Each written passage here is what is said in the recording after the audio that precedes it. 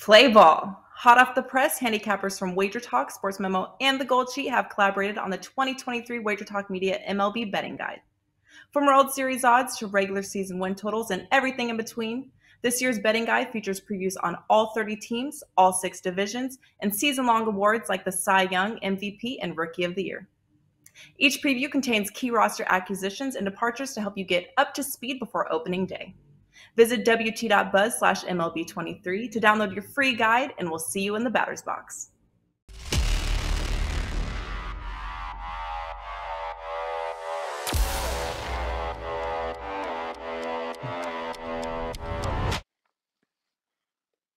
Welcome to the NBA Triple Double Show, powered by SportsMemo. I'm your host, Ronald Cabang, also known as UCapper on SportsMemo.com, at UCapper Sports on Twitter. I'll be joined by Moneyline Matt and Jeff Michaels to break down the 4 games that are happening tonight. Before we get into those games, I do want to talk about SportsMemo.com and what we got going on over there. I don't know if we have any big promos, but we always have free picks and analysis on a daily basis. We got the free live odds page. We got deals pages as well. And it also, I think on the deals page, you can see what's going on over at wagertalk.com as well. So head over to the site. All it takes is an email address to sign up, and you get access to all those things, along with the picks and packages that are on sale from all the Sports Memo handicappers. With that said, make sure you hit the like and subscribe button before you go. It only takes a couple of clicks and helps our show grow tremendously. With that said, let's get Matt and Jeff up here with me. What is up, guys? This is a big slate for a playoff day of NBA playoffs. 4 games tonight. Some key games here, some key closeout games here, and one of those games here. First one up is the Bucks and the Heat. What are you guys' thoughts on closeout games, real quick, before we go? I mean, 3-1 in a lot of these series with the seed. With the lower seed being the one up 3-1, I know, Jeff, you're probably thinking about some trends in that angle, right? Yeah, there's some crazy ones looking at these. Like you said, lower seeds. How about closing out a series after back-to-back wins at home? They're just 4-17 straight up, 5-16 against the spread. That's for the Knicks, Lakers, and Heat tonight. And when you talk about those higher seeds facing elimination in the first round of the playoffs, that better team or higher seeded team, 10-2 against the spread in the last 12. So it's looking towards the Cavs, Grizzlies, and Bucks just based off of those. But obviously we know that's not enough for a play. So we got some more to say, Yeah, I'm sure, about those games. we definitely got more to say on that note. Matt, man, last couple of days in the NBA, kind of boo-boo. How's your week been going? So my week's been okay. Monday I ended up going 2-0. Yesterday I had one player prop, lost on the hook. So we're still doing good though. We're up 4 units on the week. I had 2 3-unit plays that I won, a 2-unit play that I lost. Coming off a winning weekend, we're top 3 in past 3 days, 7 days, and 30 days. So feeling really, really good. And guys, that study guide that I put out is absolutely fire. We had the Knicks winning that one outright. We had the Lakers winning that one. We had the Kings plus 2.5. So a lot of good stuff on that playoff study guide. I do it for the Eastern Conference and Western Conference every single round. Going to be completely free. All you got to do is download it. So if you're someone who does like playoff futures, playoff series futures, playoff series parlays, stuff like that, definitely keep an eye on that, because once this round ends, I'm going to get right back to it, have another one out for you guys completely free once again. And it just gives you a good hold on what's going on in the series, injuries to look for. It has all the against the spread stats. So again, another thing that we're doing over at Sports Memo and Wager Talk, just to try and give you a little bit more of an edge. Yep. All right. Well, let's get into the games, guys. First one up, Knicks and the Cavs. Knicks lead the series 3-1. They've been doing it with amazing defense, offensive boards, creating extra possessions for themselves. All 4 games have gone under so far as well. Cavs haven't even reached 100 at any point in this series so far. Let's start with you, Jeff. Here, do you look towards another under in this game? Both teams are looking pretty healthy, but it seems like nobody can really score in this series here. Yeah, I'm looking for a big game out of somebody here. I think I got the look on it in my best bet here, but I think there's gonna be a little more scoring. I don't know if I'm willing to bet the over after the numbers that we've seen in this series so far. But I do think that there's potential for one of these stars in this game really to go off. I mean, you look at the Knicks, they need some help in terms of offensive production. I mean, they are up 3-1, obviously, but they only have 4 players averaging double-digit points, and they only have 2 guys on their roster in the postseason that are averaging over 15 points per game. But I think really the biggest difference here has been the rebounding. I mean, I know the Knicks were number 2 in the regular season in rebounding differential, and they're number 2 in the postseason right now too. They only have 2 guys that are over 6'9" on that roster, and they got 4 guys that are grabbing 6 or more boards per game. So that's a huge difference. And they're 9-5 against the spread against this Cavs team in the last 3 years. So there's a lot going towards this Knicks. I mean, there's an endless list of trends. 23-11 against the spread in the second half of the season, 17-7 off a home win this year, 13-4 against the spread on the road after 2 or more consecutive wins. So, I mean, there's an endless list of things that point towards the Knicks, but Cleveland 8-3 against the spread as a single-digit favorite after back-to-back games allowing opponents to shoot 45% or better. And they're one of the best teams at home in the league. So I'm attacking a player prop here for my best bet, but I'm hesitant to side with all those trends on the Knicks just because Cleveland's got their back against the wall and they're playing at home here. Yeah, I mean, the Knicks have been able to. You talked about rebounds, right? The Knicks have been limiting Jarrett Allen and Evan Mobley in both scoring and in rebounds. Historically, dude, I looked at how number 5 seeds in the playoffs perform on the road in Game 5 of a series when they're up 3-1. In the history of the database, Matt, Jeff, we use SDQL a lot, Killer Sports and other websites, but in the history of the Killer Sports database, there are 2-7 straight up and against the spread, also 7-2 to the under. The average first quarter margin of those games on these tight lines as well, their first quarter margin is -2.5, minus 4.3 points in the first half margin, and then full game margin -8.8. And we have a line of Cleveland. I think it's minus 5. It's 5.5 right now, I think, if I'm not mistaken. But the last time this happened, where the 5 seed is up 3-1, was in 2020. It was actually the Knicks, but on the other side, they were down. They were down 3-1, right? So the Hawks in the 5 seed ended up smashing the Knicks in that game, even though the trends say to fade that team. That, like I said, the Knicks are in the reverse role today, and now the 5 seed, they're the better team now than they were before. Obviously, I think with the roster makeup, but history says in this situation, the Cavs should be able to not only at the end of the game, but it seems like wire to wire for the most part. What are your thoughts on this one, Matt? I feel like to me, the under is still calling my name out, even though it's a low total. It just, neither team has hit that. I mean, Cleveland specifically hasn't even hit that century mark at all in this series. But are you seeing anything on the side or the total, or are you sticking with the prop? Yeah, honestly, I don't think I'll have anything from this game, if I'm being honest. But when breaking it down, to your point, talking about the under, even before the show, we were talking about this. And when evaluating this series ahead of time, and essentially the reason that I took the Knicks in this series, who were an underdog, it's because the Cleveland Cavaliers just don't have scoring right now. If you shut down Donovan Mitchell, there's really just not much else that this team has to, put points on the board. Of course, you have Darius Garland, who's, a solid scorer. He's a very nice facilitator, stuff like that. But when a team like the Cleveland Cavaliers goes against a squad like the New York Knicks, who, when you take a look at it, you got Jarrett Allen, you got Mitchell Robinson, they kind of counter each other out. Then you got Evan Mobley and you got Julius Randle, they kind of counter each other out. So the huge advantage that they always have in their height and in their size just isn't there anymore. So once it cancels each other out, you have to depend more on the outside jump shooting, which, as we know, Donovan Mitchell is a guy who can absolutely go off. But if he's not hitting from the outside and Darius Garland's not hitting from the outside, where are you going to look? Isaac Okoro? Like, come on, that's a little tough.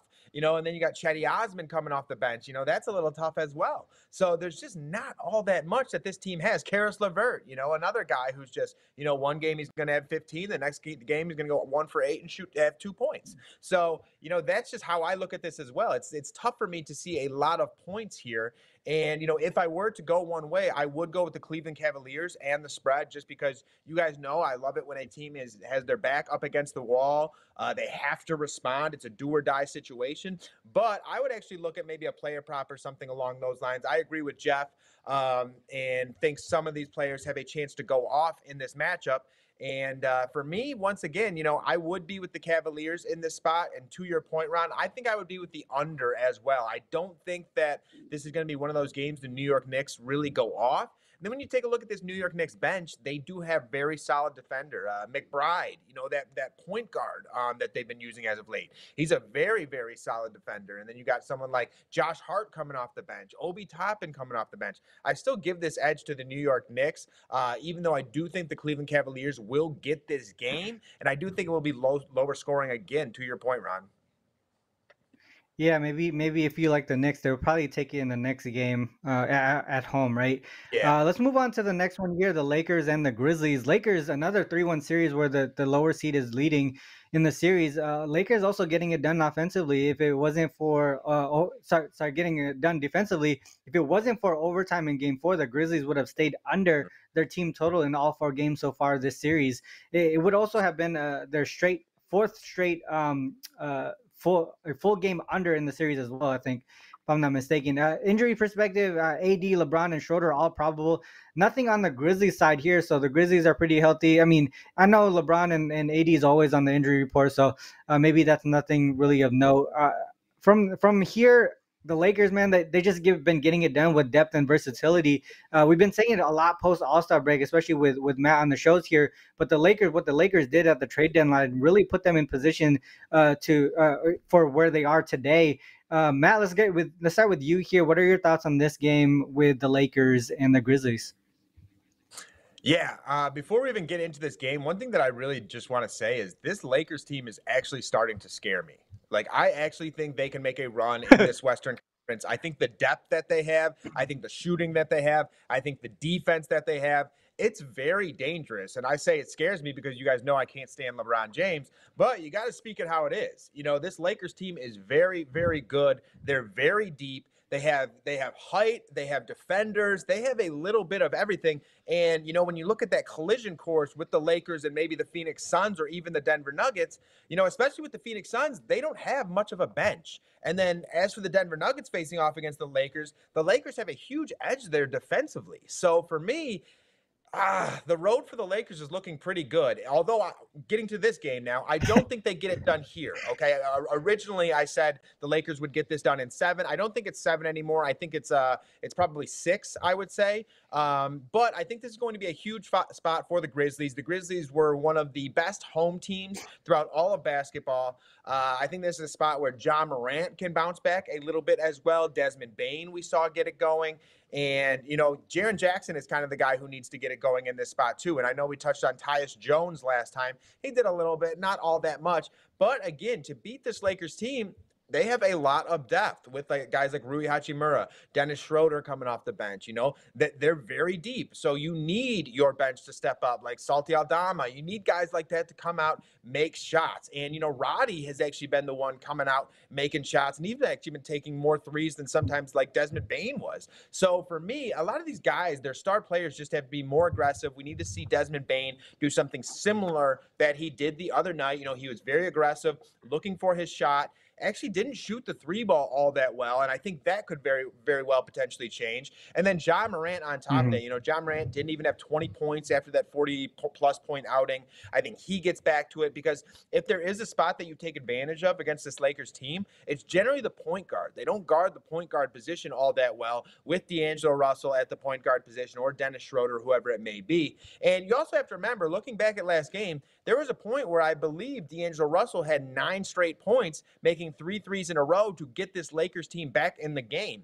On the road in Memphis, I don't think anything like that happens. And I think this is going to be a spot Memphis does take advantage of being at home. This is still a Lakers team, although I love what they've been doing. I think they've been playing great basketball. They do tend to have a lot of letdowns while on the road. This is an older team. LeBron had a high output outing. So for me, it would be the Grizzlies -4 in this spot.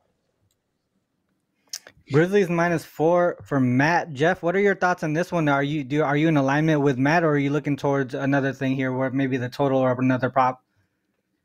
Yeah, maybe I should have started off the Cavs game with this, but not a play that I gave out as a premium play or anything of the sort. Not anything that I do very often, but personally, I was looking through it this morning.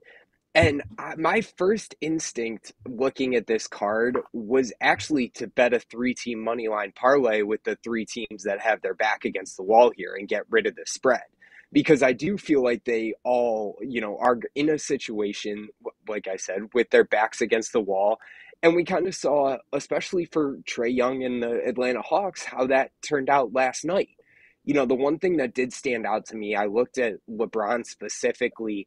He's 7-1 straight up and against the spread on the road in his last 8 attempts to close out a series. But the most recent one was in 2020, which I believe was the year of the bubble. And that was Mhm. the only one that he had with LA. Everything else was with Cleveland. So he is 1-0, obviously, with LA, but 6-1 with Cleveland. So it is a little bit of a strained sample size there, I guess, because you're looking at an entire different franchise that you're playing with. But I just don't see this Memphis team continuing to shoot the way that they have. I mean, teams that have shot back-to-back games under 40% in the playoffs against the same opponent, and now they're a favorite of 3 or more, are actually just 7-18-1 against the spread, covering just 28%. But you look at Memphis specifically, they're 14-6 against the spread this year after 2 or more ATS losses, and they're 17-6 against the spread in the last 2 years after 2 or more straight up losses. But, shooting like that, it is kind of hard to turn around. But really, I think the biggest thing, again, that stands out to me, all three of these teams, who would have thought Grizzlies, Cavs, and Bucks, okay, maybe one, maybe two of them would be in a situation that they're fighting for their lives, but losing round one as the higher seed at home, I would definitely back all three of these teams on the money line. It's just a question of if you're going to lay the spread. And for me, it is still kind of hard to bet against LeBron James and to close out a series. But I did see 5 out of the last 6 meetings between these two teams in Memphis have stayed under the total, and 7 out of the last 12 as well. So could be looking at the under there. I like Memphis money line, but I know that's a big price to pay, obviously, unless you parlay it with like a Cavs team, for instance. And if you want to throw the Bucks in there, but again, then we're talking 11 points. Yeah. Yeah, I think you guys touched on the bounce back here for the Grizzlies side. I mean, I know the Lakers have been pretty good defensively post All-Star break. In this series, though, they're limiting the Grizz to like 41.6% field from the field. Also, the Grizzlies shooting a ton of threes and only hitting 30% of them. I think I forgot who it was, but that mentioned Desmond Bane not hitting the three-point ball that well. But I think maybe there's a bounce back opportunity here tonight. During the regular season, the Grizz shot 49% from the field and 36% from three. So, like I said, the bounce back I feel like it might be here for the Grizzlies. I think the Lakers end up obviously. I think the Lakers end up winning the series. I think me and Matt talked about this before the series even started, that there was a very good possibility of that happening. But I think that defensively, the Lakers numbers, it might seem to be that they're overachieving right now. Here, especially at home where we know the Grizzlies play a little bit better, there's going to be a huge boost for them. So I can only look towards the Grizzlies to at least win and cover this game tonight. We'll see what happens in Game 6 or if there's even a Game 7. But one thing to mention, though, because of the parity in the league, it was more common before for lower seeds to actually be up 3-1 in the first round series. In the history of the database, 21 instances where the lower seed was 3-1 in a series. Those teams are 4-17 straight up, 8-13 against the spread, 12-8-1 to the under. So that trend there points towards the Grizzlies side tonight. And also the under, the more recent instance was that one Hawks Knicks games that I talked about in that first series. But that trend fits the bill for the 3 games tonight. The Knicks Cavs, this series that we're talking about, then the one that we have up next here, the Heat and the Bucks. So I would look towards the Grizzlies there, and since it's leading up to the Heat Bucks, that's the next game here. So we'll talk about that one right now. The Heat lead that series, like I said, 3-1 as the lower seed, 1 game away from finishing off this huge upset here. I don't think a lot of people expected this at all. these guys, these teams are 4-0 to the over so far in the series as well. It seems like there's a lot of pace of play or just limited defense. Obviously, there's 2 games where Giannis didn't play. That could have been impactful as well as far as the numbers goes. But Bam is probable. Giannis expected to play as well, but we don't know how his back is gonna feel after that game 4. So Matt, let's go with you here. What are your thoughts on this game?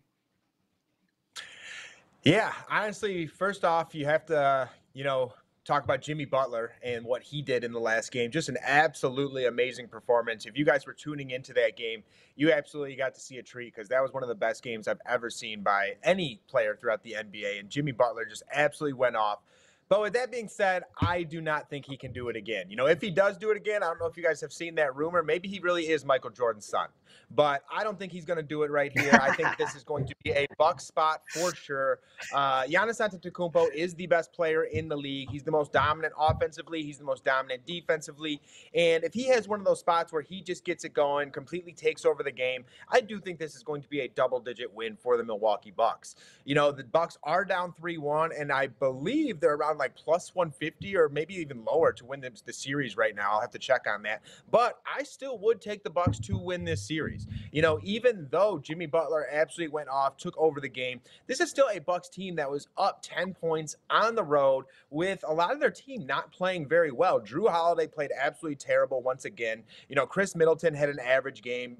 Bobby Portis had an average game. Brook Lopez was actually the one that went off with Giannis. And if they have a more complete style basketball game, I believe they handle this Heat team by double digits, no problem. I believe the spread is at 12 right now.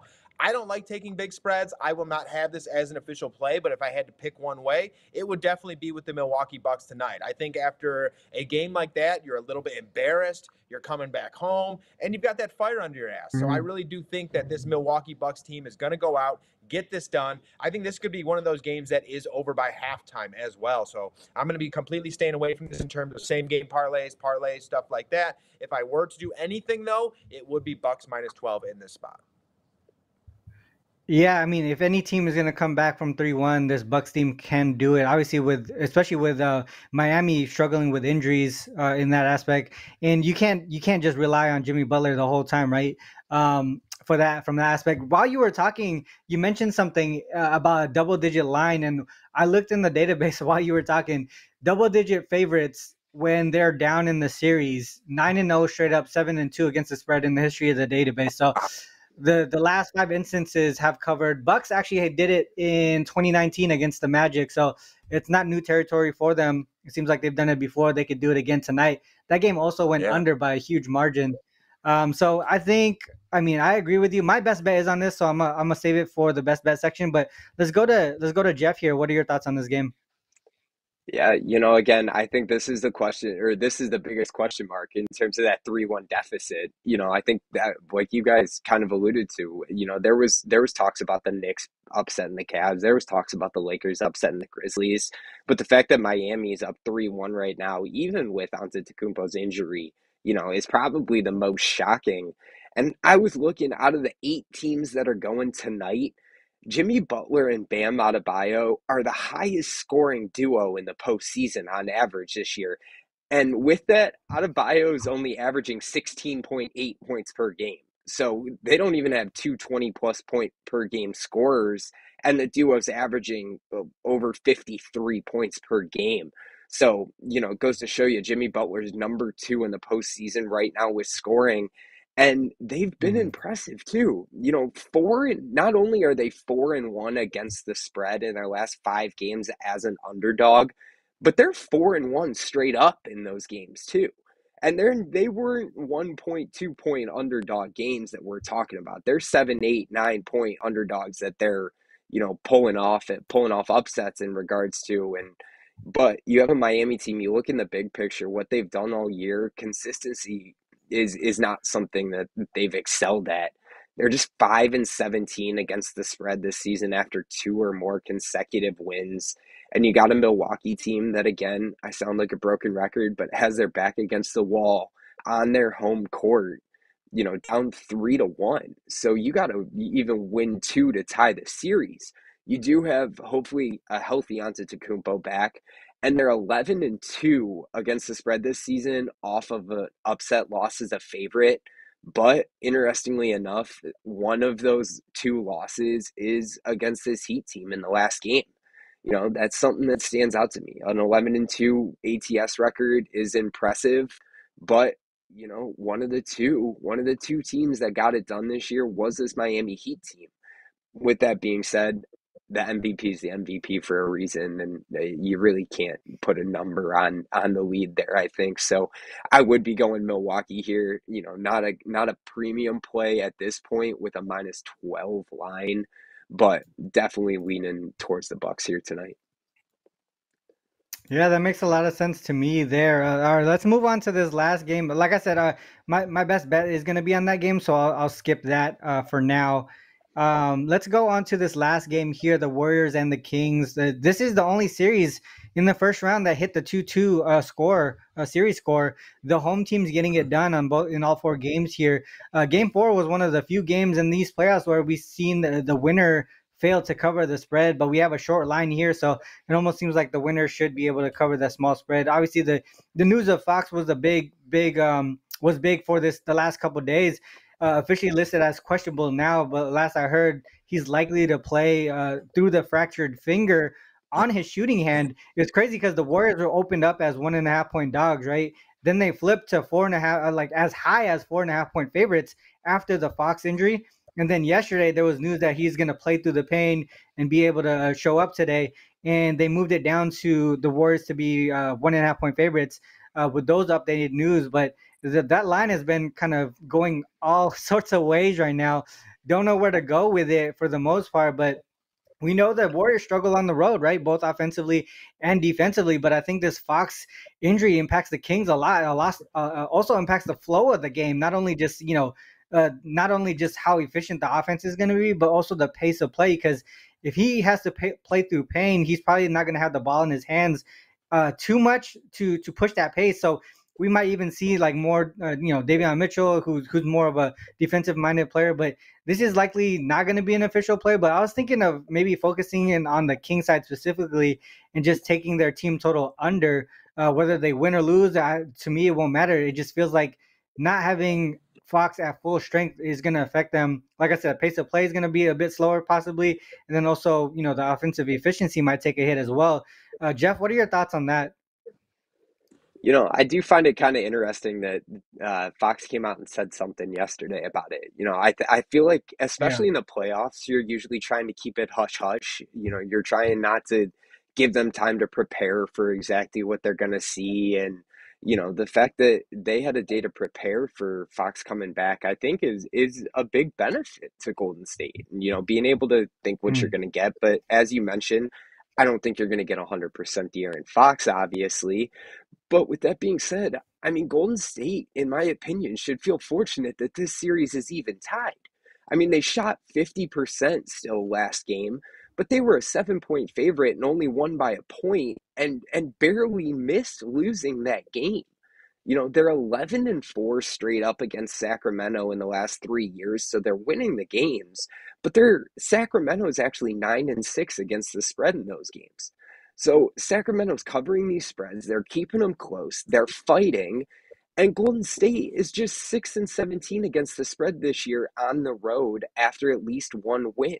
So Golden State, is the team that wants to be playing at home, obviously. We've seen them play better at home. And I think just having De'Aaron Fox in the lineup is going to be an advantage for Sacramento. I mean, they've dominated the division. They're 14-6 against the spread this year against their own division.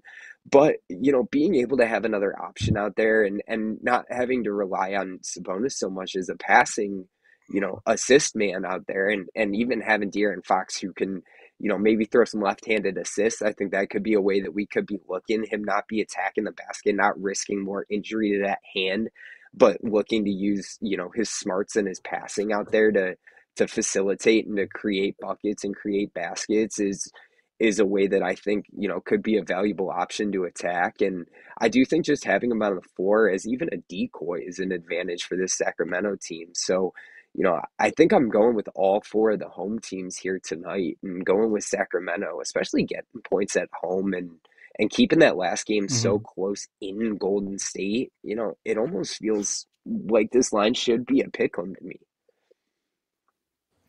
Yeah, what do you think, Matt? What are your thoughts on this one? Do you think the Fox injury? I mean, it's his shooting hand, right? A fractured finger in his shooting hand. If I looked at it correctly, I think it was his index finger, which is typically the last finger that rolls off of the ball, right? I mean, he was talking about it in the interview. He has to feel that when he releases the ball. But if he's wearing that little piece on it, could affect the offense, right? What are your thoughts on this game here? Yeah. Yeah, no doubt. I read that article last night in which De'Aaron Fox came out, said that he definitely did have a broken finger, and typically he would be out 1 to 2 weeks. And if it wasn't the playoffs, he would be sitting out. But it's obviously the playoffs; you got to go on. And he basically said he's going to play, going to be playing through the pain, everything along those lines. And to both of your points, I do think it is a benefit, obviously, to the Sacramento Kings just having De'Aaron Fox on the court. Is it going to affect him? Yeah, I think it has to because De'Aaron Fox has definitely been getting his 3-point shot going as of late. He's not known for being a 3-point shooter, but he's been hitting those step back 3-point shots. And if that is your shooting hand, then yeah, I would imagine that does affect you, and it could potentially cause Fox to have less points tonight, stuff like that. But with the Kings, one thing that we've talked about all season long is the amount of scorers that they have, the amount of shooters that they have on that team. And my best bet is from this game as well. And I guess might as well just keep rolling into that because it's a main point of mine, and it's Kevin Huerter over 14 and a half points. And Kevin Huerter has Like, been yeah. kind of quiet this series so far. And this is the spot. If your star player is hurt, potentially not going to be able to take as many shots in this game, then you got to look to guys like Kevin Huerter to step up. Malik Monk, Harrison Barnes, Davion Mitchell, all those role players who have been pretty solid from shooting outside this series. Another guy obviously that needs to step up a little bit is Domantas Sabonis. He has been playing well, but I think he does need to also facilitate a little bit more too, just in case Fox can't do that with his finger. It's going to be a feeling out process out there. I don't know exactly what Fox is going to do, just like he might not know exactly what he's going to be able to do until he feels that pain, until he starts dribbling the basketball, passing it, shooting it, stuff like that. But if there is a team that has enough scoring options to still continue to get this done, I think it's the Sacramento Kings. So once again, I am going to be with the Kings here. You guys know I've been backing the Kings all season long, all through the playoffs. But this is very similar to me than game one and game two. Game one, underdog, won. Game two, underdog, won. People love to doubt this Kings team, and I very much understand how fun the Warriors are. They're that sexy team with Steph Curry, with Klay Thompson. These guys just pulling up from all over the place. But this is still a team that was 11-30 against the spread or straight up on the road this season, and they're 0-2 in the playoffs. It's kind of, they got to prove it to me. Prove it to me that you can go out on the road and beat a playoff caliber team. The Warriors have not done that yet, and even though they've added Andrew Wiggins to the lineup, it's not like they're playing exceptional defense. This Kings team is still getting it done. So for me, I'm definitely going to be with the Kings in the spot, and the guy that I'm going to be looking to with my best bet today also is going to be Kevin Huerter. Kevin Huerter is one of the streakiest shooters throughout the NBA. He's only hit this in one game so far in this playoff series against the Golden State Warriors. He's one of the best three-point shooters in for the Sacramento Kings or throughout the league. He runs that pick and roll very, very well with Domantas Sabonis, that high pick and roll, and the Warriors do like to play drop defense sometimes. So if De'Aaron Fox is hurt, not handling the ball as much, I expect a lot from Kevin Huerter coming off that pick and roll with Domantas Sabonis, pulling up from the three-point line, getting into his mid-range, hitting some of those mid-range shots. I think he's going to be far more active tonight, and it's essentially because he needs to be, and this Kings team desperately needs this win at home. So for me, one more time, it's the Kings money line, and it is Kevin Huerter over 14.5 points. I like it. Yeah, he has to bounce back here. Jeff, what is your best bet? I think you're doing a prop play as well, right? Yeah, you want to talk about bounce back? You want to talk about feeling like a similar situation to game one and game two? Hey, I'm feeling it. I'm not going to the same game, but I'm going to that Cleveland Knicks game, and I'm looking Donovan Mitchell tonight over 34.5 points and assists, sitting at minus 115, and I think that's a good price. I alluded to it earlier. I think that there's a room for somebody on this Cavs team to go off. I do feel like it's going to be Donovan Mitchell, But even looking at his assist numbers recently and the potential opportunity for the big men to go off, because I think they're due as well in Cleveland, I think it gives him an opportunity to pick up assists there too. I mean, he played 42 minutes in the last game and he put up just 11 points. And he's had 5+ assists in all 4 games in the series so far. But you look at the first 2 games in Cleveland, he's averaging 38 points in assists per game. He had 21 assists in those first 2 games combined. He had 13 and he had 8 in the first 2 in Cleveland. And he ended the regular season with 4 straight games of 40+ points. So we know he's capable of doing it, obviously. And he almost had another one in game 1, and in his Cleveland tenure, he's played pretty well at home against this Knicks team. I mean, he's hit this number in 3 out of the last 4. And if you go back to Utah, he's hit it in 4 out of the last 5. You look what he's done against the Knicks this season, regular season this year. He averaged over 39 points and assists combined, 31.8 points and 7.5 assists in those games. And I also mentioned this quickly earlier with Trae Young too, but back against the wall kind of performance, it takes something special. We saw Trae put up 38 and 13. And even though Minnesota lost yesterday, I mean, Anthony Edwards put up 29, 8 and 7, and Cat put up 26 and 11. So we've seen what these big stars can do with these, in these must-win situations, especially at home here for Cleveland. So I like Donovan Mitchell, 34.5 points and assists, leaving those assists open because we know he can get double-digit assists too to, extra cushion there as well. So for the value, we're going to throw those assists in there, and I'm going over 34.5 points and assists for Donovan Mitchell tonight. Yeah, they're gonna really have to. He's gonna have to bounce back a lot. The big thing is he's been turning over the ball a lot as well. So as long as he takes care of the ball, he'll have those opportunities. He's obviously gonna have the usage here with their back against the wall. My best bet here is actually gonna be on the Heat team total under. Obviously, Jimmy Butler, playoff Jimmy here has been balling out of control for Miami. But if you look at it, he has not hit a 40+ game all season long. Last season, he did it 4 times. All 4 games that he did it was in the playoffs. And in the following games, the Heat were 1-3 straight up, 1-3 against the spread. Also 3-1 to the under.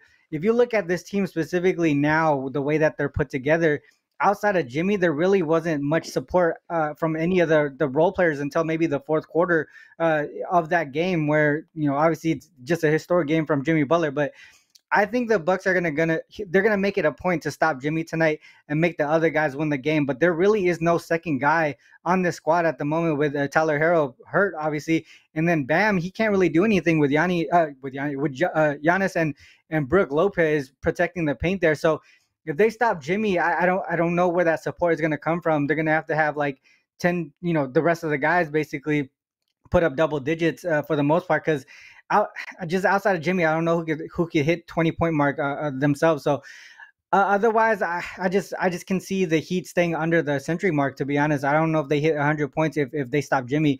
I also think the Bucks, if you want to look at it if you want to pivot, I think the Bucks come out strong with a sense of urgency early and dominate that first quarter as well here at home. Obviously, that trend that I mentioned earlier, the double-digit favorites down in the series, points towards the Bucks as well. So if you like the Bucks, lean towards that way. That's a trend that supports you. But I'm going to look towards the Heat team total under. I think they struggle offensively tonight against the Bucks. With that said, guys, that's our best bets. We broke down all 4 games today. Next show will be Friday with myself, Matt, and Tony Finn. Make sure you guys hit the like and subscribe button, and then after you do that, head straight to sportsmemo.com and see what we got going on over there. We got the live odds pages, the free picks, free analysis, and also the picks in packages available from all our Sports Memo handicappers. Until Friday, guys, our next show, 10 a.m. Pacific Standard on the same channel. Good luck with our reaction. Till next time, peace. Play ball. Hot off the press, handicappers from Wager Talk, Sports Memo, and the Gold Sheet have collaborated on the 2023 Wager Talk Media MLB Betting Guide. From World Series odds to regular season win totals and everything in between, this year's betting guide features previews on all 30 teams, all 6 divisions, and season-long awards like the Cy Young, MVP, and Rookie of the Year. Each preview contains key roster acquisitions and departures to help you get up to speed before opening day. Visit wt.buzz/MLB23 to download your free guide, and we'll see you in the batter's box.